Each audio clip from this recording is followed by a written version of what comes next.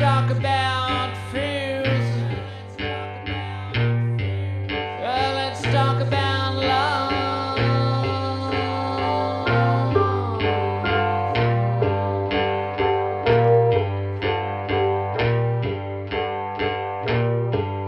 Yeah, I got fears, but I ain't got no love. Okay, good morning. Today I want to talk about one of the most mysterious aspects of this investigation and the entire case, and that is the boots. Now, when I say the boots, everybody knows that I'm talking about Brenda Condon's boots that were found in the bathroom. So let's start back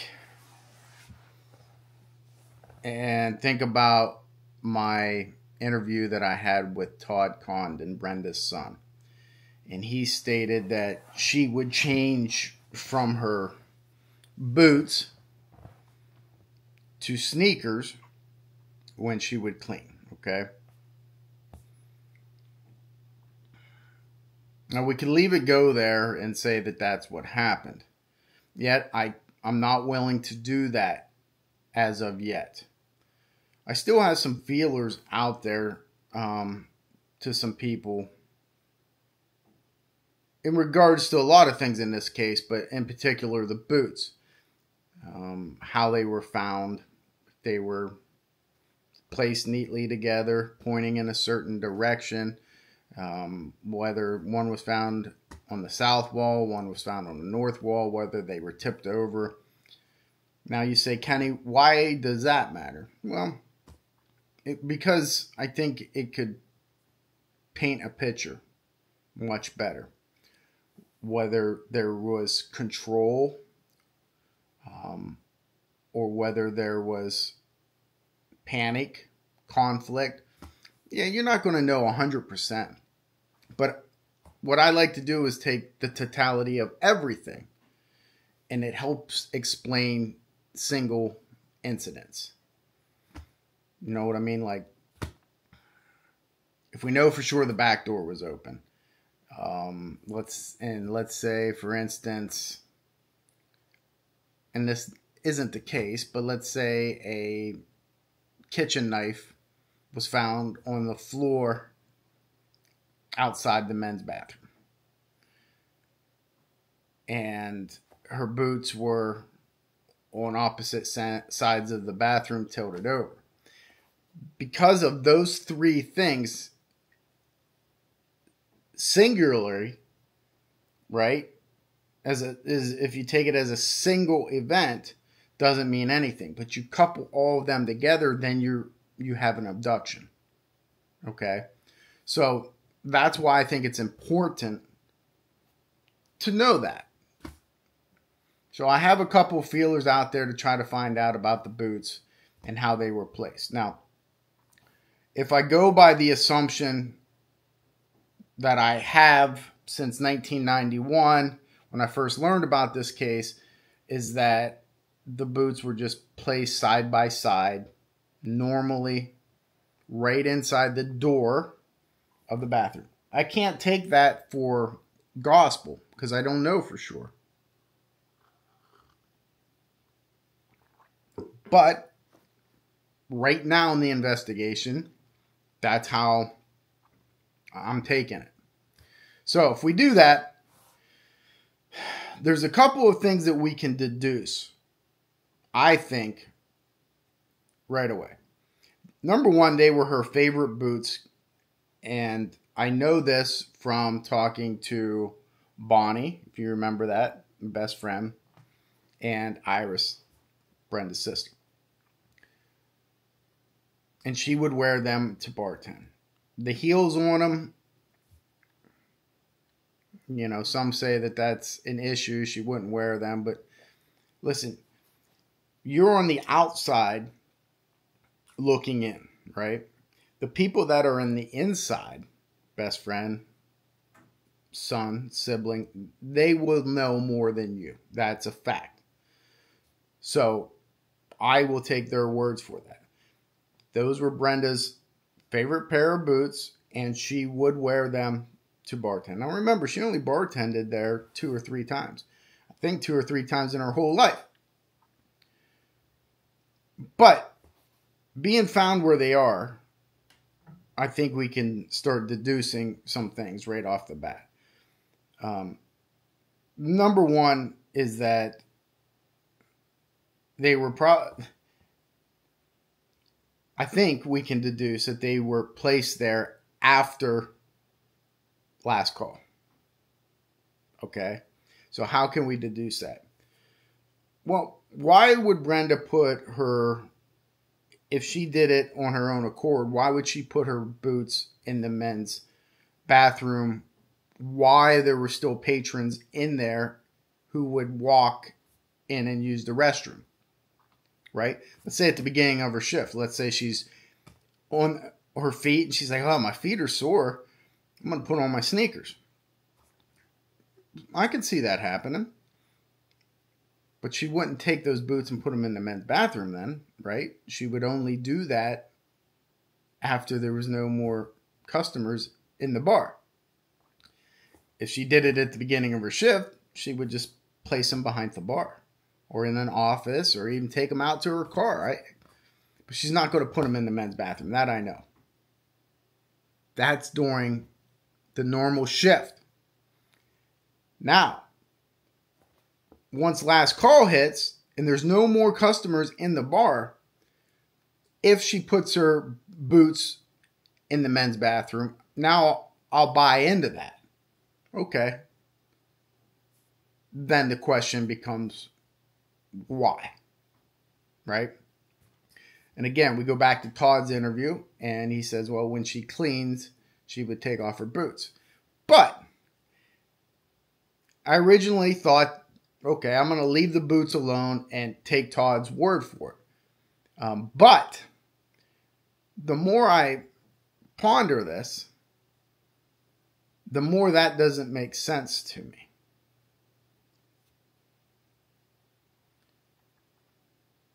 Partly because I talked to some of the staff there,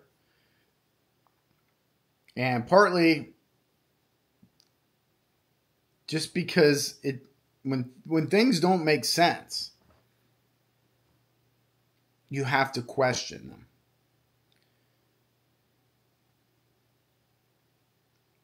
I just feel that if she had just bartended a full 8-hour shift and talking to the staff, they said they would clean as they went, why would Brenda change shoes? Right?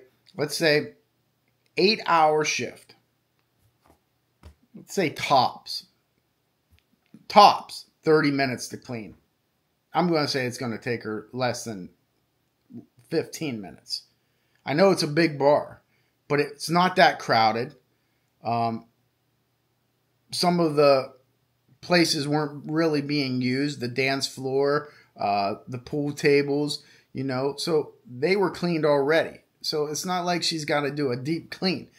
Now, I will say that because of her cleaning background and because it's a new job to her, remember, second, third night, I feel that she would want to do a good job.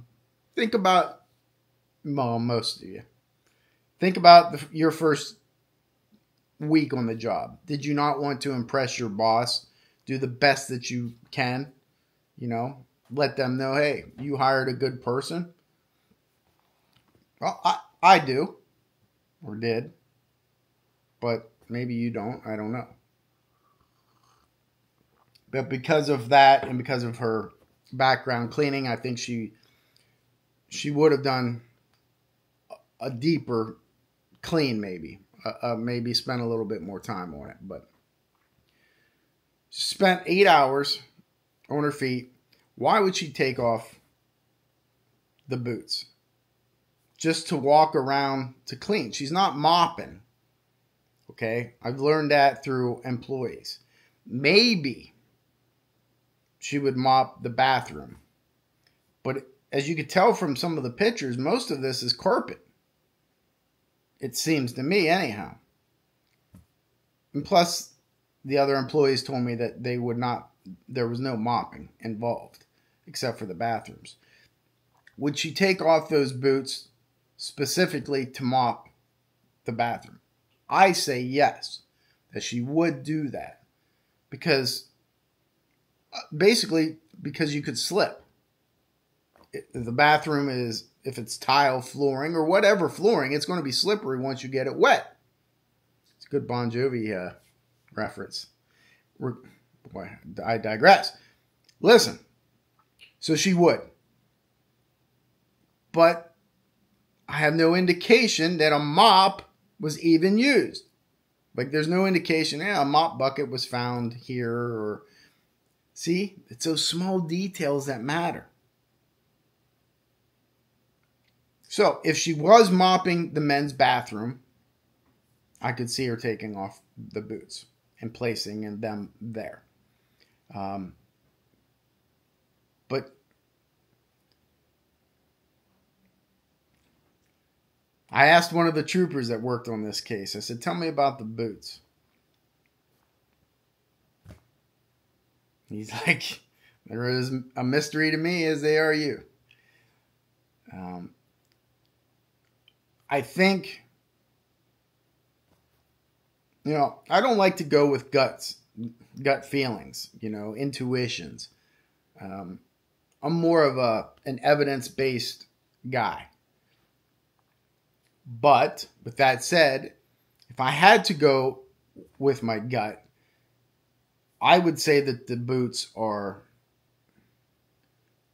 I'm not going to say, I would say that they were making a bigger deal about them than what they really are.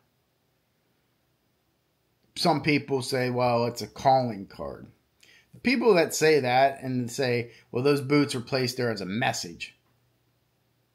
What message? You watch too much 007. You watch too much NCIC or something.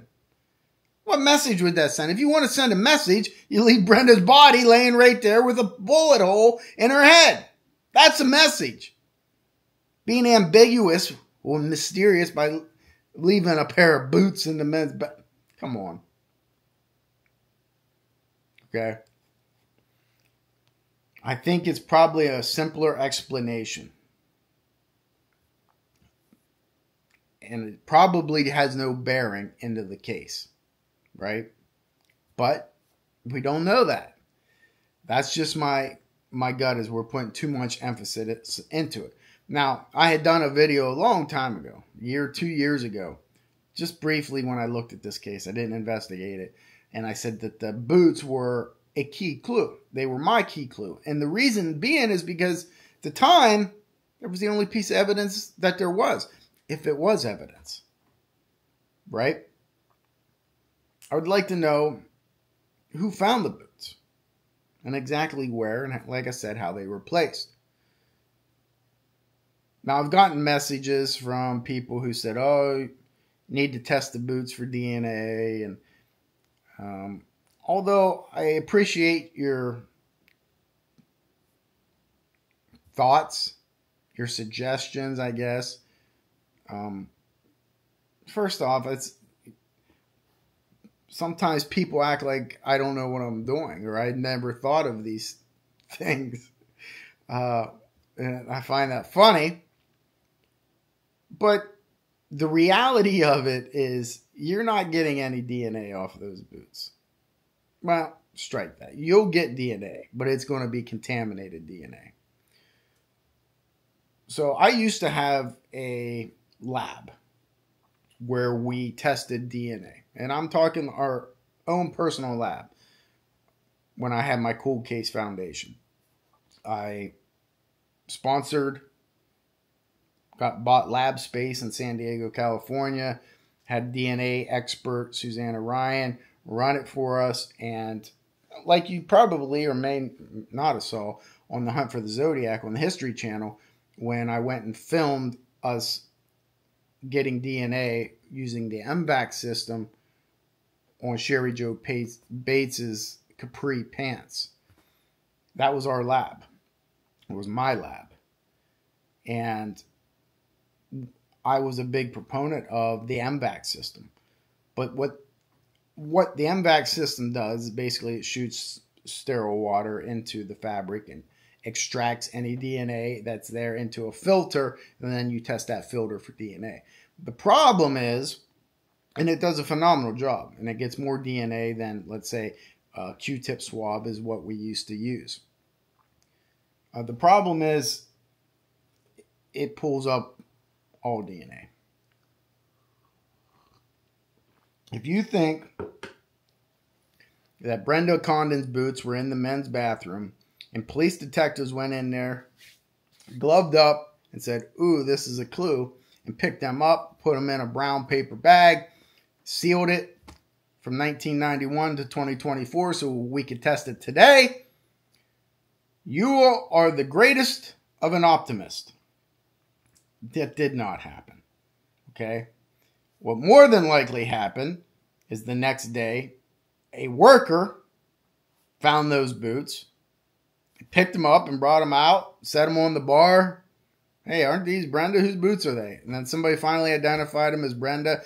After the owner touched them, after the patrons touched them, then sister touched them, and then finally to the police officer, who has no idea that it may be evidence. He doesn't put gloves on. He touches them. He throws them in the back of his car, goes back to the station, and now you have 25 different DNA samples on those boots. Now, again, with my gut feeling is that the offender has nothing to do with those boots, so his DNA would not be on it. And I say I still, I guess, leave a small possibility that this is a female offender, although it's small. And the only reason I leave that open is because I have no evidence either way. Statistics will tell me that it's a male. But I'm leaving open that it could be a female because of what? Conflict in the bar. So, again, although your thoughts about DNA on the boots, the reality is they probably never did DNA on the boots, and they have no reason to do DNA on the boots. We say that, or I say that it's evidence here, but it really is just Brenda's personal belongings. But they are in a odd place. Now, one of the things that I've learned is that the female bathroom was not in good working order, meaning it smelled for some reason. Could that be a reason that Brenda put her boots over there instead of in the female bathroom? But why not put them right behind the bar? There is the group of people who want to say that Brenda had sex with somebody in that men's bathroom. I think that that's a leap as well. How do I want to explain this without being graphic? Listen, if you were having a beer with me, well, when I used to drink, if we were having a Monster Energy drink or a cup of coffee, I could explain this in more graphic terms, I guess. But here I like to stay professional for sure. If Brenda was having sex in the men's bathroom, it's my belief she would not even have to remove her boots. Okay? That's a fallacy. She is not laying down on her back on the bathroom floor.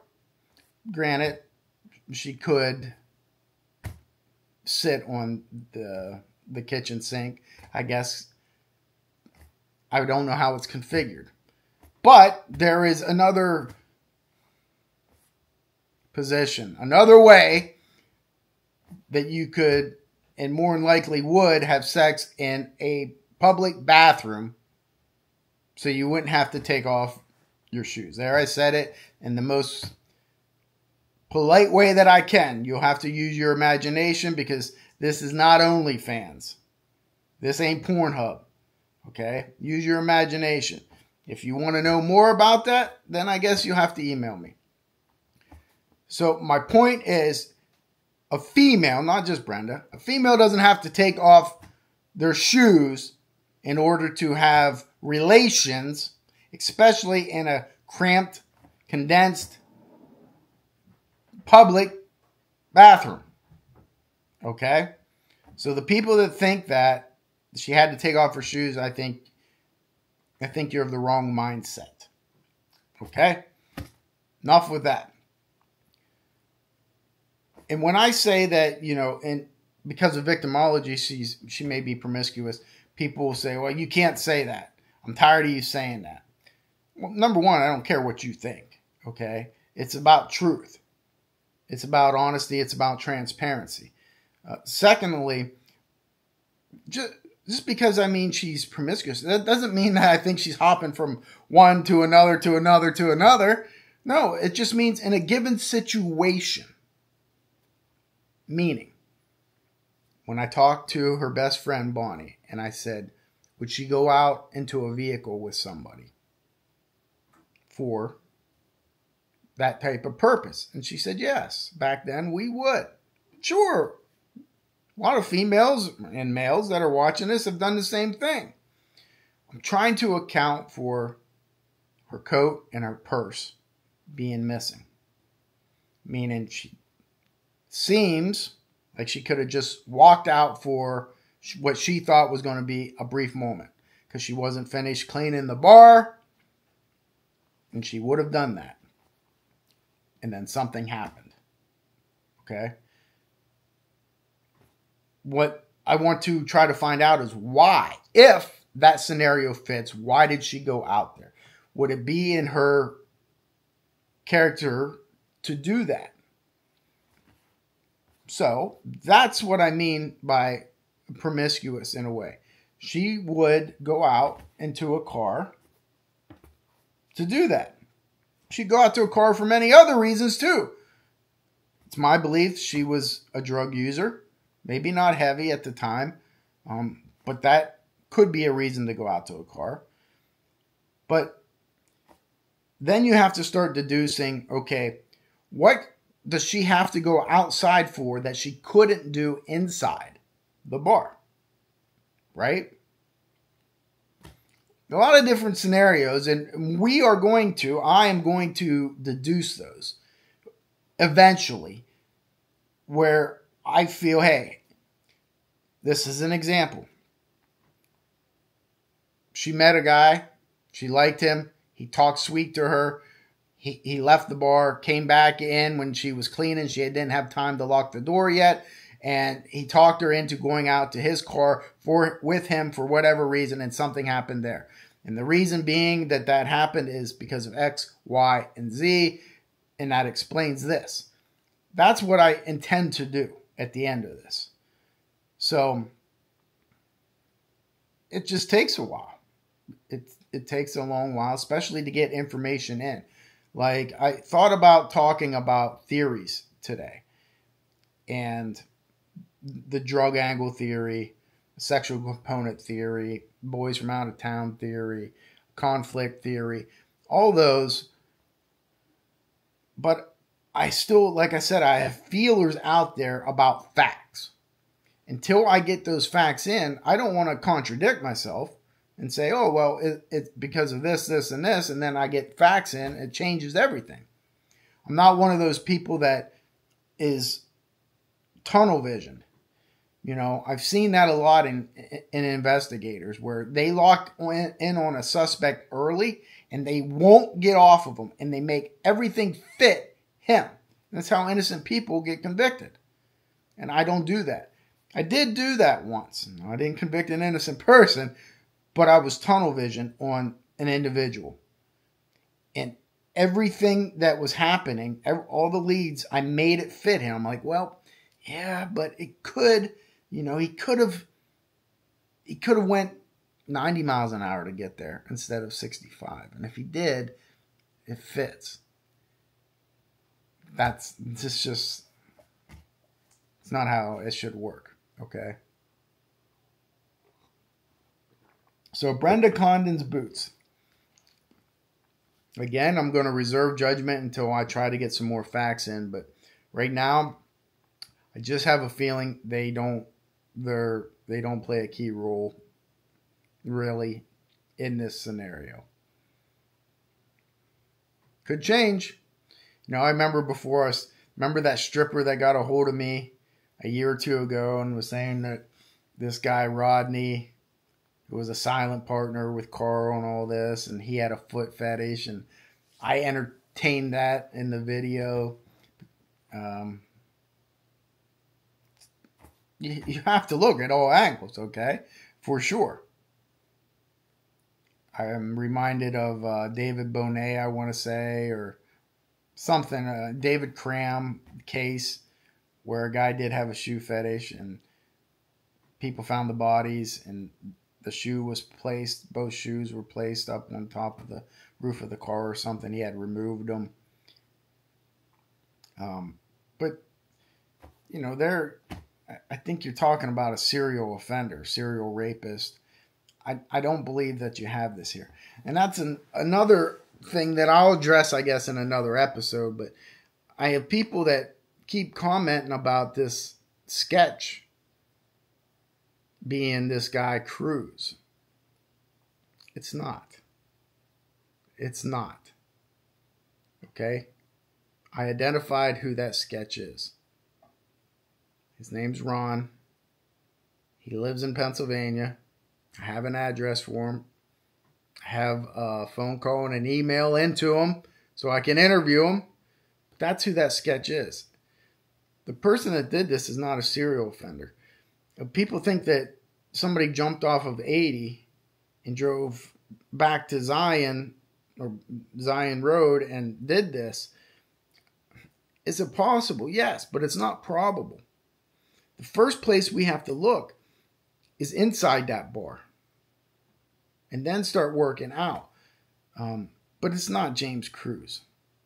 Just because he dumped a body while he was going through 80 has zero bearing on Brenda Condon and Carlsbad Tavern. Zero. Now I can see if he stopped, went off of 80 into Bellefonte, found a secluded area, buried her, stopped and had lunch at Bonfato's, went to watch. Okay, well then I'll entertain James Cruz. But he just drove through the area and dumped the body. And because of that, people want to say, well, that sketch is him. It looks like a big deal. The sketch looks like a million people I've met. It was like the Zodiac sketch. Everyone says Zodiac's my father. It matches him. And these idiots from the Case Breaker saying that, it matches this guy because the guy had scars on his forehead and the Zodiac had scars.